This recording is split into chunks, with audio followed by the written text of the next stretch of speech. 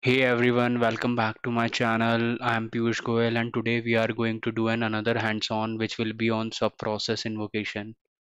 Before we jump in, I want to give a shout out to all the amazing viewers. Your comment and supports have been incredible and it keeps me inspired to create the content that's valuable for you.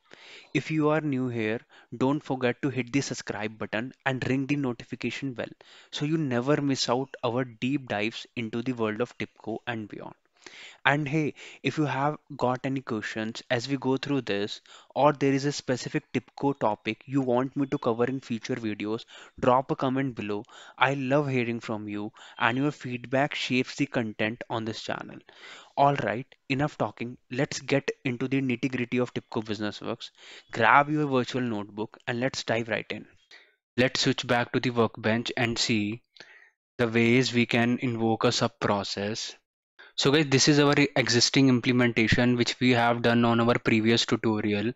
So we have this addition sub process, which is a direct sub process, and this is our main process, or I can say a starter process or a timer starter process. So it is a time-based process.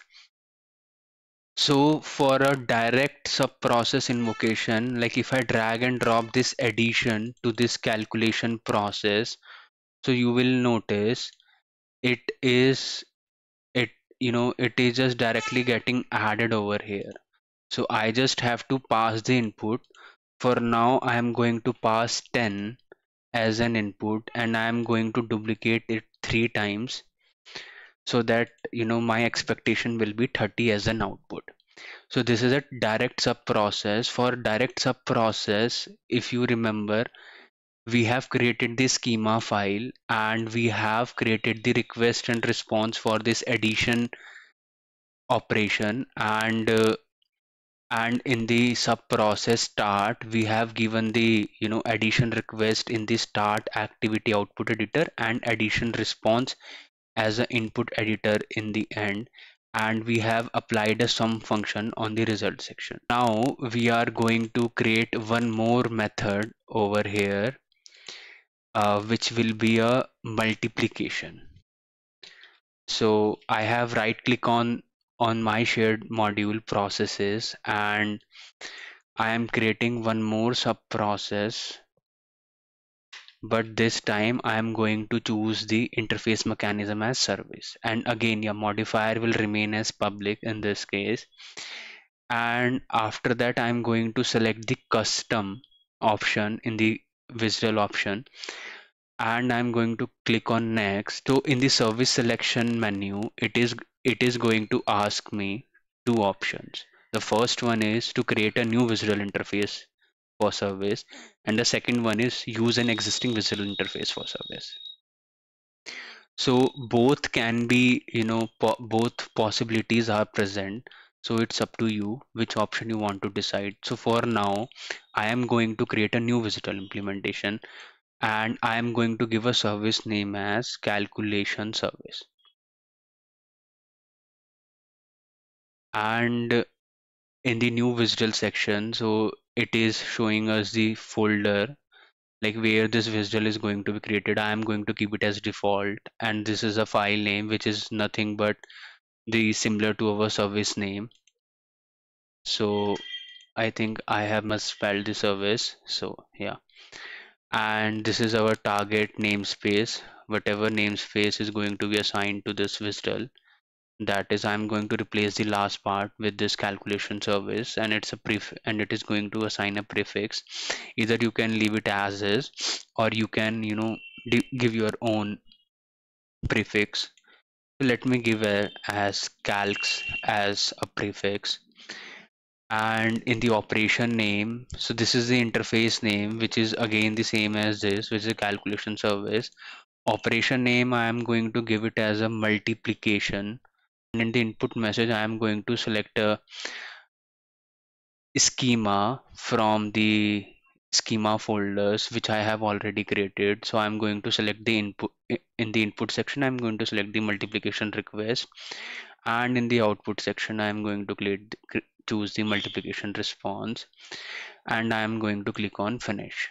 So now I'm going to implement the logic. For that, I need a process variable. I'm going to create one variable and give a name as product because I am doing a multiplication, and I'm going to choose the variable type as decimal, and I will assign the default value as 1.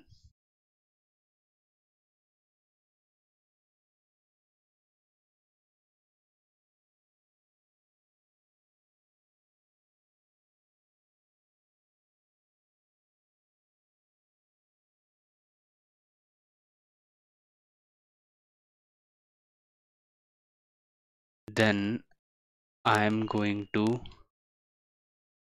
do a for loop over this, or I can choose a iterate option, and from iterate option I have to give the variable list section.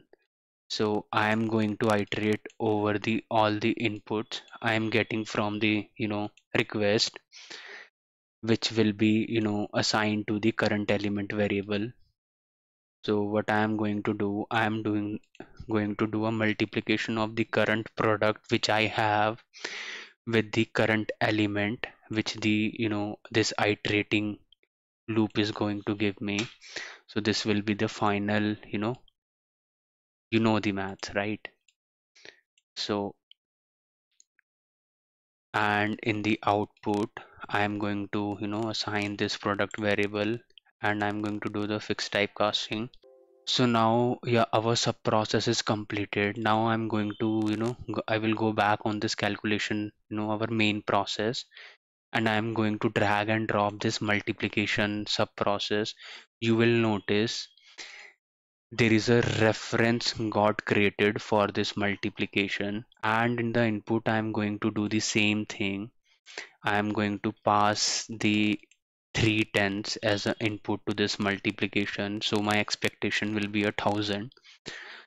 So now I have the first sub process invocation, which is a direct sub process, which is addition, and my second sub process, which is a multiplication sub process, which is a service based process. So I am going to go into the debug option, and going to delete this configuration. I'm going to create one new configuration so that the configuration will be updated. Then I'm going to click on debug option. So the execution is completed.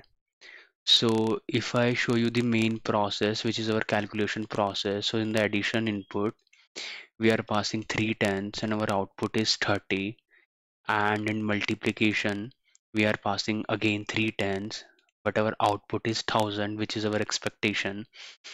So you will notice the difference between a direct process and a service process invocation.